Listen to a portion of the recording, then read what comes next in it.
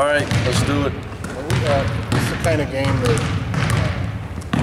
on paper you should win, but coaches I know coaches never think that way. Yeah, we just worry about trying to get better in practice, prepare for your opponent, and get better in practice. So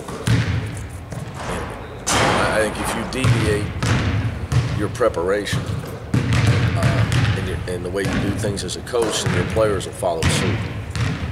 So I'm liable to be more intense the next 2 days in practice, just so my players know it's not okay to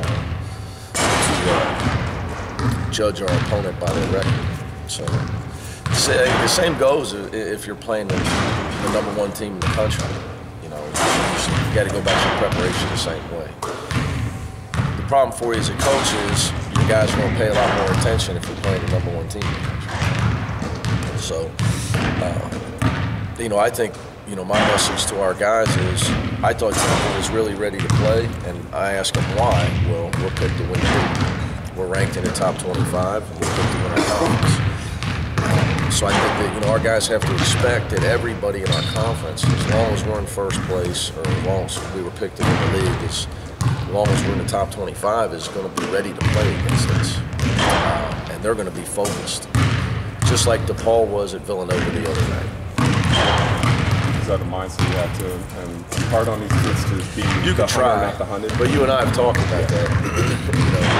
You can try a lot of things and make sure your guys are always focused and always ready to play.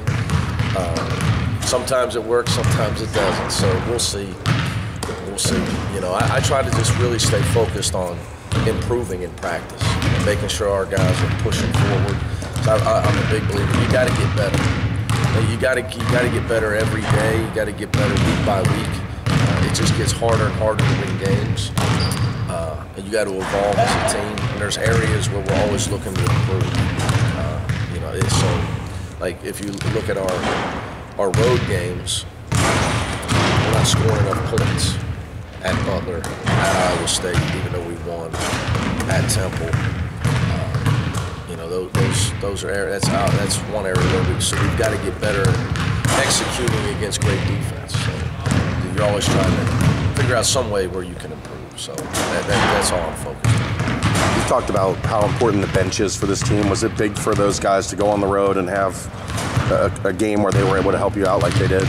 Yeah, I thought we needed every bucket we could. So I would say somewhere near 33% of our offense probably came from our bench. 18 points in that game. So we needed every one of them as well. So I just think I've said this all along, those guys are the key. Those guys are a big key for us. So the more they, especially, Quad's been around, but the rest of them, especially the freshman Trey, Jaron, even Justin, contributing in big games in this year, those guys being in those kind of games, you would hope that it's going to just make them better players. So the next time they're in that moment, in that game, on the road, that they're going to be more comfortable.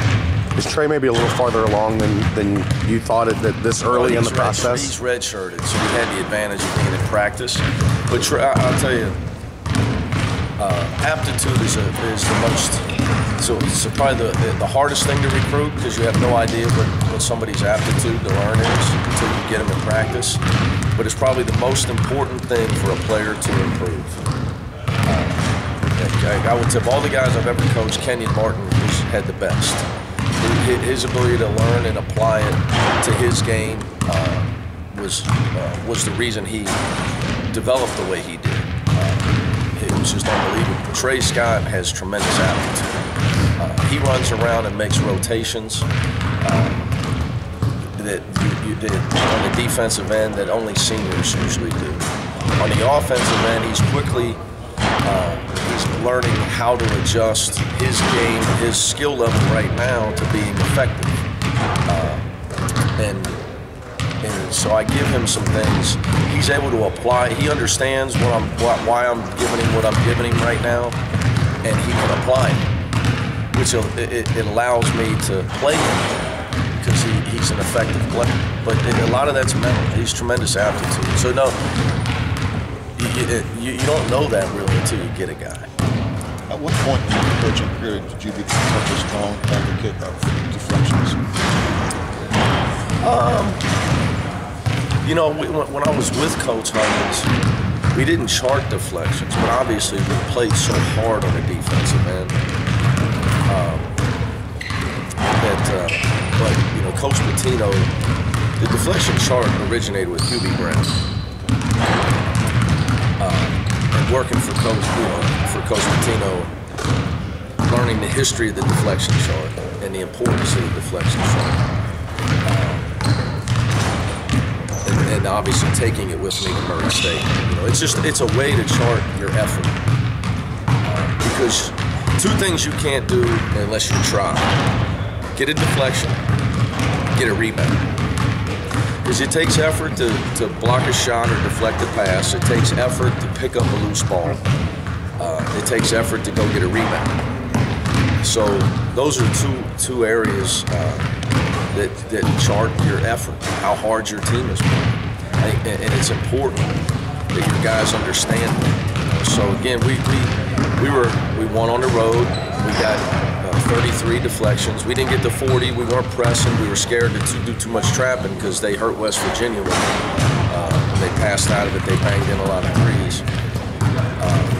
But without a lot of trapping and without a lot of we didn't really do a lot of confusion stuff on defense. We still got 33 because our energy was tremendous. So we watched the film with our team, and I'm showing this is why we're getting deflections.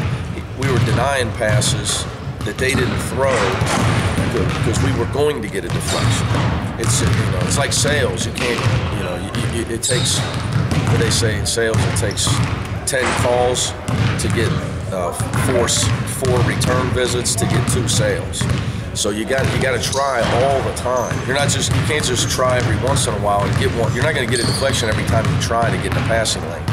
So if you're in the passing lane all the time and you're pressuring the ball all the time, you're going to get around 40 or in the 30s. So it's just a way to chart effort. So, why is that such a good indication of what? It's amazing.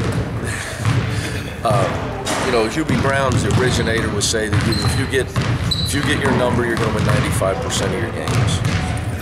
Probably it shows that you're disrupting the other team's offense, and you're creating. That's one aspect of it. The other thing is, if you look at a game like our Temple game, some of the baskets we got off Trey Scott's steal on an inbounds. And then the pass ahead to Mike Jacob for a layup. That basket right there is like, it's gold. You're trying to grind it out. Nobody can make an open shot, missing free throws, but also you get a layup right there. And if you don't get that layup, they may bang in a 3.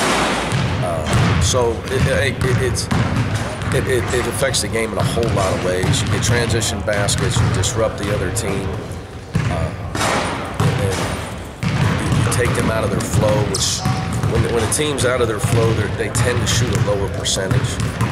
Teams are comfortable running their offense.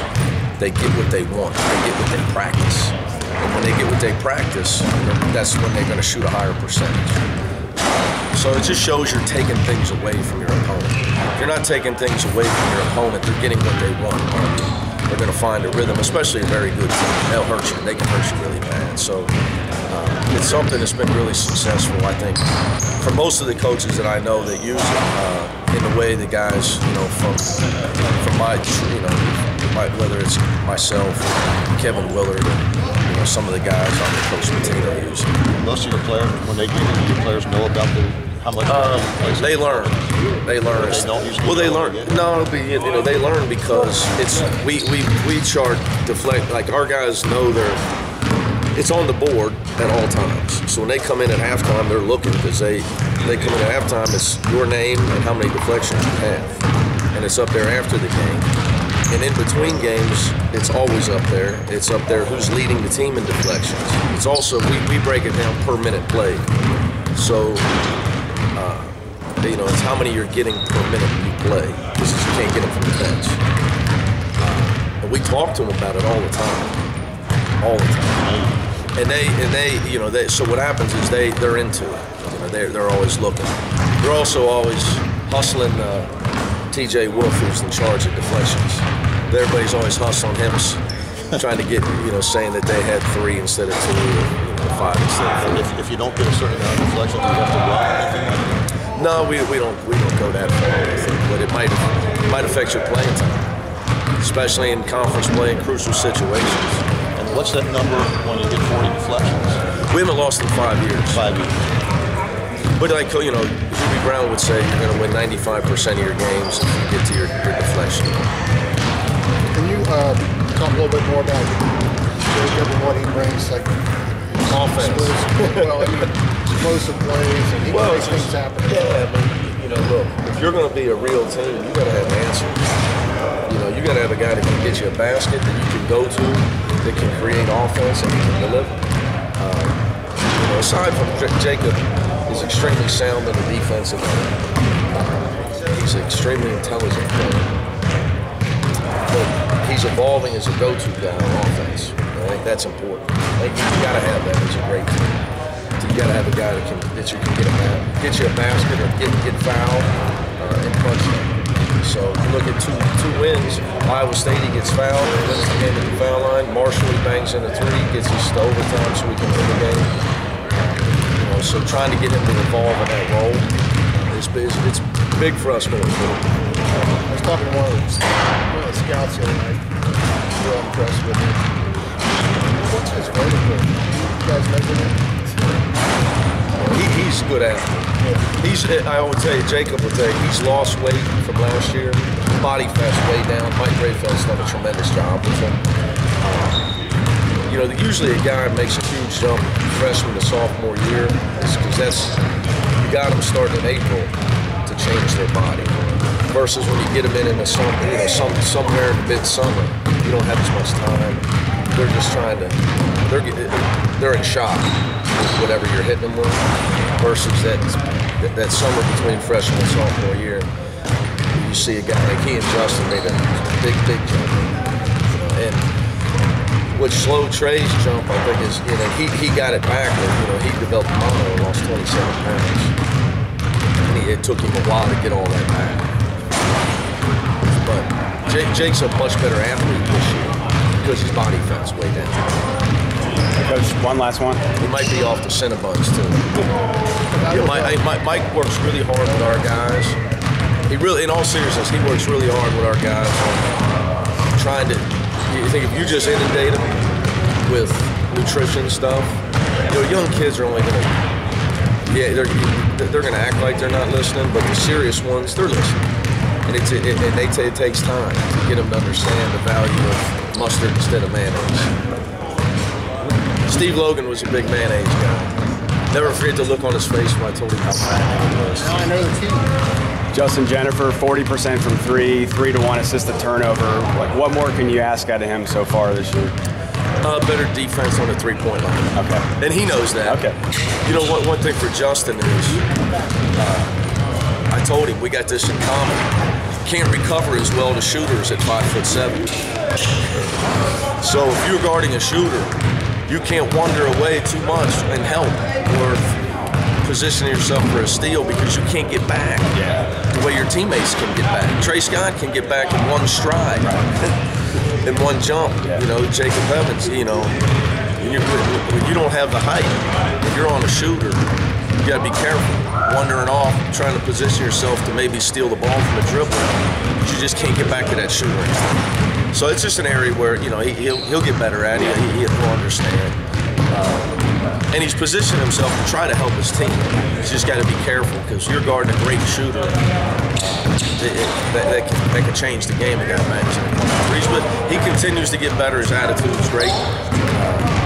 And I'll predict to him he's going to have a monster game for us at some point here in a big game and win us a game.